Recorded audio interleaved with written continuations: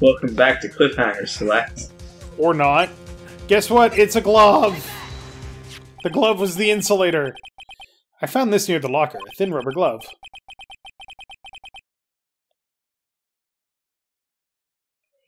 Space? We can't... Yeah, sorry, I've got... Like, I can't even hear you over there, and I'm in another room. Ugh. Everybody's so loud. Yeah, it's almost like... But we can't be sure that was in the victim's locker.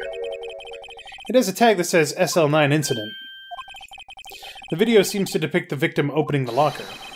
But that isn't the case. The lit lamp attests to this. On the day of the crime, even I could have opened that locker.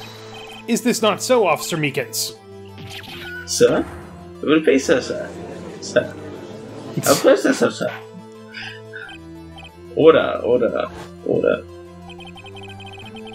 So, are we to believe then that the victim, who is this witness stabbed in the evidence room, was not Detective Goodman? Do not be misled, Your Honor. What do you mean, Mr. Edgeworth? The defense has merely demonstrated that possibility and nothing more.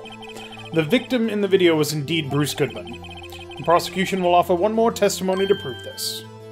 What? Officer Meekins, please testify about this. Sir, me, sir? I'm not sure what you're referring to, sir. Oh, you mean that, sir? Of course, sir. Is this a joke? Very well, you may begin your testimony.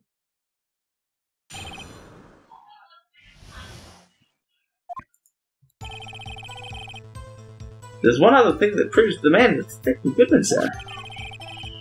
To enter this evidence room, one must use their ID card. An ID card is used as a record of it. There's a record of it. At the time of the crime, the detective had used his card. Okay. An ID card record, I see. I have the ID card record right here, Your Honor. The ID used at 5:14 is that of the victim. Just before the crime? Yes, without a doubt, this is the victim's ID. However, one thing does strike me as unusual. Several hundred cases should have been due for transfer. Why were there so few people using this room?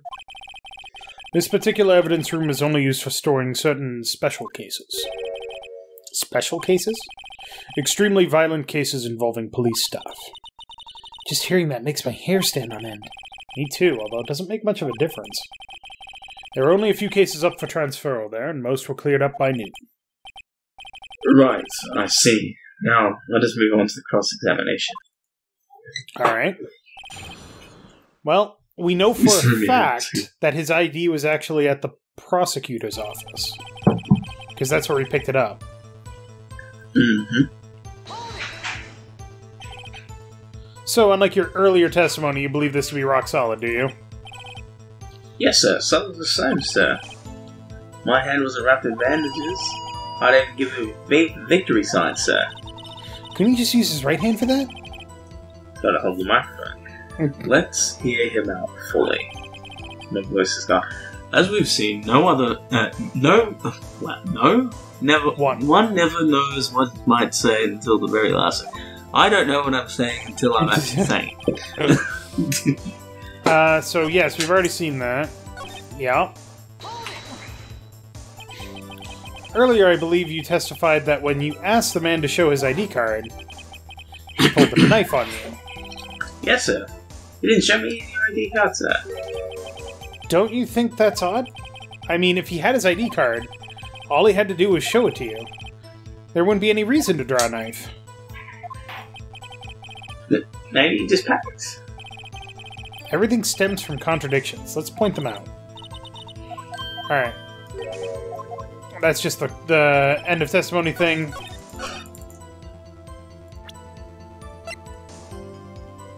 Hold it. No. We found it at the prosecutor's office crime scene, so obviously... Wait one moment, Officer Meekins. I'm not good at waiting, sir. I have the victim's ID card right here. I found it at the crime scene. That makes sense. When I say crime scene, I'm not referring to the evidence room at the police department. I mean the other crime scene, the underground parking lot of the prosecutor's office. Your Honor, I have one more piece of evidence to present. It's a very important clue regarding the victim's ID card. A lost item report. It's only half completed. But it shows that Detective Goodman had lost something on the day of the crime. Something important enough to fill out this report. Let me guess. You believe this something to be his ID card, right? I can't say for sure, but there is a high probability. On the day of the crime, Detective Goodman was not carrying his card. Order. So now, what does this all mean? It can only mean one thing. It doesn't even require much thought. The man Officer Meekins encountered in the evidence room was not Detective Goodman, but rather the man who stole his ID card. Order. Does the prosecution have a response? I have only one thing to say to the defense. Bravo, Mr. Wright. Bravo? Allow me to summarize the defense's argument. At 5:15 p.m. on the day of the crime, the man in the evidence room Officer Meekins encountered was not Detective Goodman. There are two grounds to support this. First, the locker in the evidence room was already unlocked. Second, the victim lost his ID card. Am I correct so far, Mr. Wright? Yes? What's he up to? That being the case, we must inevitably arrive at a single conclusion. If the victim in this video is a fake, then the murder in the evidence room is also fake. In other words, the security camera does not show the instant of the murder. That is... well, I guess that's right. Is something wrong, Mr. Wright? Only moments ago you seemed content to be pointing your finger around. This isn't gonna end well. Well, well, it seems you finally realized exactly what you've gone to such lengths to prove. Explain yourself, Mr. Idea. The defense has already done the explaining for me. The victim in this video is a fake, which means a murder did not take place at the police department at 5:15 on the day of the crime. So the real crime could only take place at one location. The underground parking lot at the prosecutor's office. The murderer being Miss Lana Skye, the defendant. The evidence is compelling. A trustworthy witness. Observe the moment the defendant used the murder weapon. Yeah! Well, we whoopsed on that one pretty hard. I knew that testimony was way too shabby. It was all a trap from the beginning. the activity in the evidence room still leaves many questions unanswered. Who exactly was the victim Officer Meekins encountered? And where did this person disappear to? However, this trial's purpose is to examine only the murder of Detective Goodman. Just so, Your Honor. Mr. Wright, you have to do something, or else Lana... What do I do? How am I supposed to get myself out of this mess? Object. One moment, Your Honor. What now, Mr. Wright? Don't tell me you're objecting to what you've just proven. Of course not. But I almost walked right into the prosecution's trap. What are you talking about? This cross-examination has proven one thing and one thing only. The security video did not show the actual murder.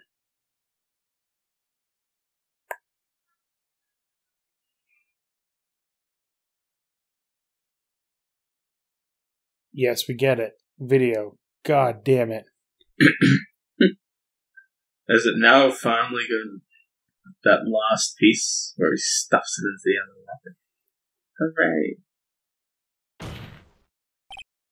However, it cannot be said that this is unrelated to the murder in the parking lot.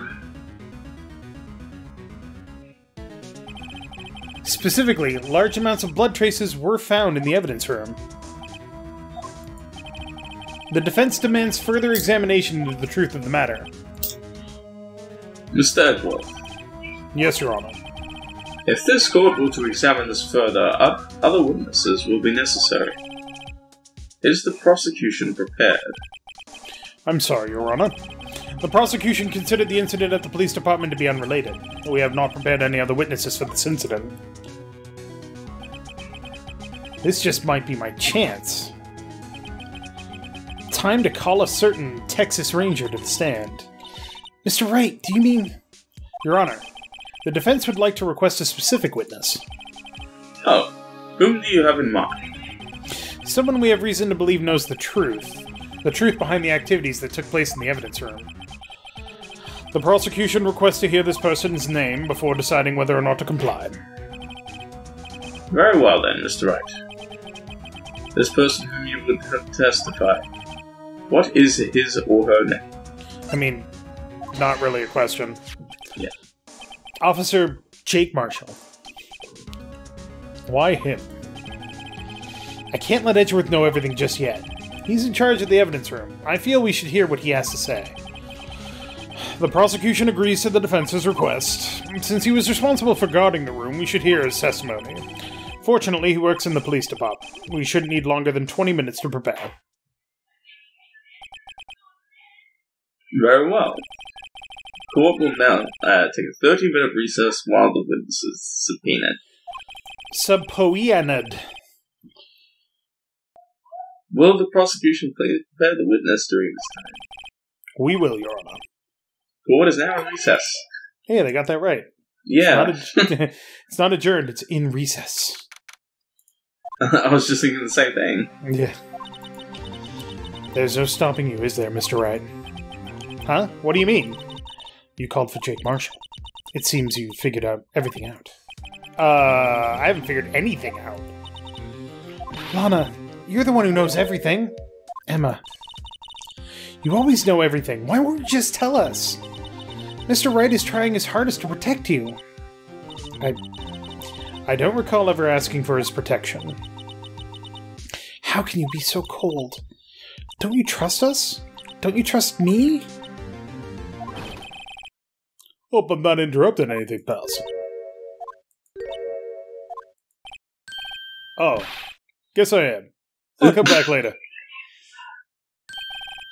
Wait, Detective Gumshoe, what is it? You got a lot of nerve, pal, making a detective run all around while on duty. To top it off, you called me here. I've seen happier people at funerals. Sorry, Detective. You better be, pal. Hey. Hey, hey! Hey, hey! I didn't see you there, Chief Prosecutor Sky. That's okay. So, have you brought what I asked? Oh. Oh, oh, oh, oh, oh, oh, What the you mean this, right? On? My apologies, Detective. Due to my present circumstances, I was forced to use Mr. Wright's name when making my request. My name? Never in a million years would I have thought it was you who asked me.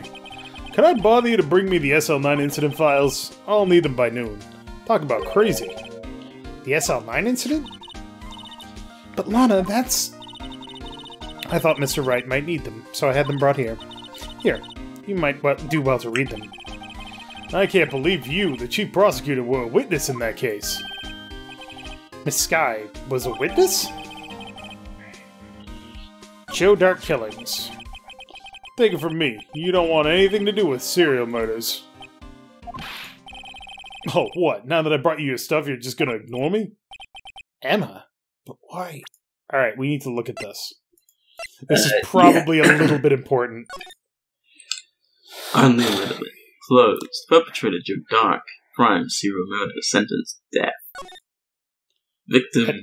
6 victims. Edward Jones. That's the name of an investment company in the U.S. Jason Edith Knight. Kirby, Jeb Bates, Jason Knight, Rachel Moss, Neil Marshall. Head prosecutor Miles Edgeworth. Witnesses Lana Sky, Emma Sky. Executive investigators Damon Gant, Lana Sky. Head investigators Bruce Goodman. Investigator Jake Marshall, Angel Star. Huh. Doesn't tell us much. Well, one thing kind of sticks out to me right away. Which is... Do you think Emma? Neil Marshall is related to Jake Marshall? Maybe. Why is your name in here? What? My name's in there? I don't know. Unless... No, it couldn't be. Lana, this SL9 incident, is that... Well, that's the classification number the police filed it under. 2 years ago, the rest of the world knew it as... the Joe Dark killings. The Joe Dark. No, Lana. That's over with. No! Emma, wait! She ran away. You know what? I just remembered. I gotta be somewhere. Sorry, pal, but I'm out of here. Jake Marshall, Angel Starr, Damon Gant, Miles Edgeworth, not to mention Lana and Emma. Everyone involved in this case is connected to those killings 2 years ago. This can't be just a coincidence. Knowing you just might be able to figure it out. Time to get back to the trial, Mr. Wright. Best of luck. I better take a good look at this file. I guess we're ending there. Jesus. Alright. Well, things are heating up and going crazy. Because why not? So, next time on Character Select, we will try to find out what the fuck is going on. Yeah, I don't know. Like, I don't anymore. Like, there's been a double murder, there's fake identities again. There's been a double half somewhat murder. There's been like a fake person but a real thing, and blood, and I don't freaking know. So and there's been lots and lots of lunches. Lots and lots of what? Your foot microphone got out there. Lunches. Oh yeah, lots of lunches. They were probably delicious. God, I'm hungry. You just ate before we started. Yeah. So thank you very much for watching. Make sure to click that like button down below if you liked it. And space. Favorite lunch podcast? I'm really hungry. What's your favorite lunch? Come on. Oh, what's my favorite lunch? Yeah, lunchbox, whatever. I like a burrito. Yeah, burritos are pretty good. They're like the ultimate sandwich.